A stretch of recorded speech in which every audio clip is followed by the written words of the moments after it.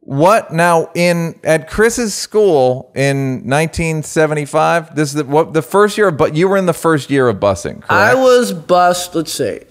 Okay, I'm born in 65, so in 75 I'm 10. See how long it took me to realize that? It's that learning disability. That's that learning disability. I've literally had to count it. So I'm 75 and 10. So I would say in what's funny is you're born in 65. Dr. King's alive. Yes, that's the thing of like how much like the Voting Rights Act. The Voting Rights Act doesn't happen until 68. So I'm born. My parents can't vote. Wow. I mean, they can, but it's dicey. They're gonna get, like, as you pointed out a few weeks ago, like they're gonna get probably fucked up. Yeah, at the polls. Yeah, they're gonna get their ass kicked. But that what's important about that is not that Martin Luther King was so long ago. It's that it was so recent. Yes. It's not that you're so old. It's that wasn't that long ago. I'm old. No. Yeah. Yes, his parents. You're the oldest. I'm the oldest of my mother's kids. Yeah. So could not vote. Did they vote the first year? I have no idea. Yeah. I have no. You know. They didn't like make. They eventually voted, but yeah, I don't. You know. Fantastic. Okay, now Chris's bus is one of the first years of busing. Okay. Now, so about 73, 72, 73. 72, 73. When the black kid, there were how many black? Like 10% of the school was black. No. It was me PS 277 was me and three black girls out of.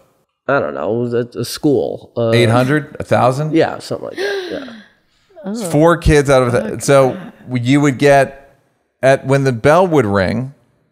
Yeah. Everyone would that's grade school was grade school. Like my first days of grade school, I remember there was like parents outside with like signs, no busing. Oh my God. Niggas go home, whatever, right? That was grade school. Shitty. And it was, it was hostile, and kids would call you nigger and spit on you and throw regular stuff. Bags of shit and piss at you for the holidays. But for the holidays. I'm getting gassed for the holidays, at school. occasional teachers would call you a monkey or whatever. Yeah, please. That's the story I'm trying to get to. Teachers would explain these stories. Neal's going somewhere. Teachers would tell you shit under your breath. The janitors. The bell would ring at 3 in high school or late. One time or a couple of times. I just remember. Yeah, because we used to get out early, like they would let us out at 2:45. They let the black kids out early so they wouldn't safety? Get beat up. Yeah, dude, kind of like get that over with because you don't want to just. It's easier to watch you. So we get out at 2:45. It's in the 1700s. Yeah, and there was so I remember one of my teachers. Time to let the animals free or some. Time to let the animals free. Yeah. And then the janitor said something. You said. Something awful. Savages or something. I don't know. Yeah, just awful. Wow. So everyone's against you. Just everyone. I mean, it wasn't even me. It was like you and 4 other people. It was just whatever. That were just against black people. Yeah, it was just they probably didn't know my name. Insane.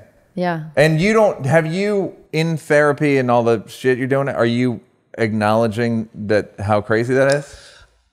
It's weird. I've always been able to tell jokes about it, but yeah, now in therapy, I'm allowed to, experience it as trauma. Yeah, you can say, and not feel like a bitch. Feel like like a bitch, and and like I should.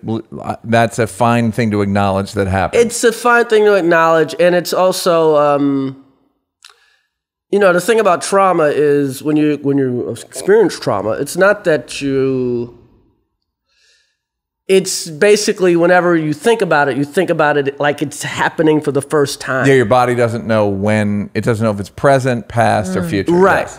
So yeah, therapy's allowed me to put it in the past.